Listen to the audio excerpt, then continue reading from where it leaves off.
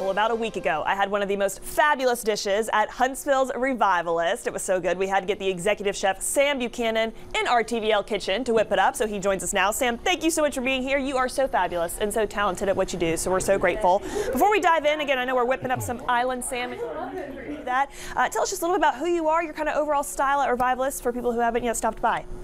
Yeah, so I've been in the Revivalist restaurant for a little over 4 months now, and classically trained chef, went to Culinary Institute of America in Hyde Park, New York, worked all over the South and different parts of California and Nashville. Just really excited to be here today to do one of our Faroe Island salmon dishes. Yes, we are so excited. So you got all the ingredients here. I'll go ahead and let you whip it up and get to it. Tell me what all we're doing, Sam. So we have a beautiful piece of Scottish salmon. So we're going to lightly season that with a little bit of salt and pepper on both sides. Okay. And get that going in a really hot pan with a little bit of olive oil. Kind of let that just sear. Nice. You said Scottish salmon. Is that kind of that seems pretty elevated? Yeah, it is. It's got the highest fat quality. Okay. So it's a wonderful fish, sushi grade. Okay. Just super delicious fish. So there's Westerwas, Faroe Islands, so these are coming off the coast of Scotland. Amazing. Yeah. We're learning so much here. And as that kind of cooks, you also have some other fabulous dishes. Curious what your kind of favorites are there at Revivalist as well. Yeah, so I brought one of our, or a couple of our dishes that customers come to enjoy a lot. We have our charcuterie board with different cheeses from around the world. We have a truffle cheese here in the middle, a red dragon beer mustard aid cheese, and a Humboldt fog, which is a caved-aged goat cheese out of California.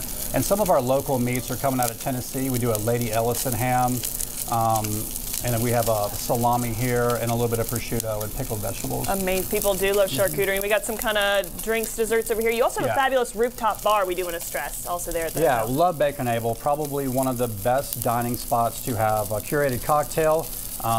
Wonderful view of the city from the rooftop, and our bartenders there and mixologists do a wonderful job just handcrafting beautiful drinks up there. Amazing. This is one of our favorite desserts. So this is a trio of pot de creme. We have a bourbon vanilla, a salted caramel, and a dark chocolate. It's kind of a play on the s'mores. Those are super delicious. So fabulous. And our salmon back over here is looking great. We're going to turn that over and just cook it for a couple minutes. At the restaurant, we do a medium, but you're more than welcome to have this rare, medium rare, as it is a sushi grade fish. How do you like it? You're the executive chef. I eat mine medium rare. Okay. Yeah, it's delicious. Fabulous. So this will just cook for a couple minutes. It goes rather quickly. We're seeing a final product here on the screen. This is so great. And something else we do want to talk about, Chef, you guys also do wonderful events, kind of some specials throughout the week, both at Revivalist and at Baker & Able as well. Yeah, so our F&B department curated a nice program. You can come on Mondays. We do a bourbon and burger special. We can have a nice handcrafted gourmet burger and a nice small batch whiskey. On Tuesdays, we're doing tacos and tequila up at Baker & Able. So enjoy a beautiful view of the city. Have a great tequila and beautiful tacos. And then on Wednesdays, we're doing Wine Down Wednesdays, where you can come and enjoy a glass of Chardonnay or Sauvignon Blanc and have a beautiful pesto shrimp flatbread. Wonderful. And of course, it's all in a gorgeous atmosphere there at the 106 Jefferson Hotel. All right, so we got our salmon kind of cooked. Tell me how you prepare this and plate it up, Chef. Yeah, so we're taking a little bit of mustard hollandaise. So it goes really well with the fish, nice and luscious, nice mustard flavor. We have a little bit of succotash, which is a favorite in the South. So we have summer peas and beans when they're in season, black-eyed peas, purple hulls.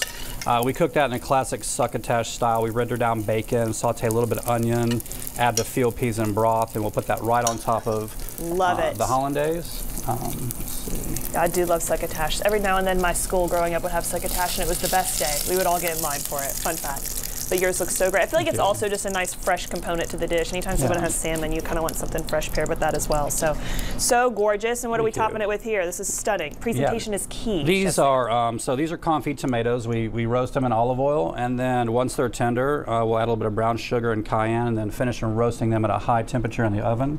Adds a nice sweetness to the dish. Of course, tomatoes are very popular in succotash.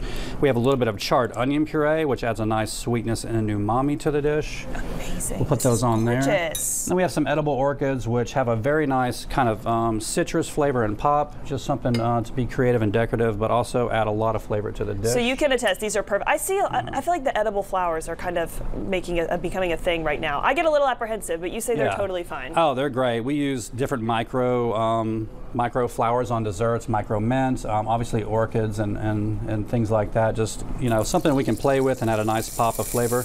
We have a little bit of arugula dressed with a lemon mustard vinaigrette.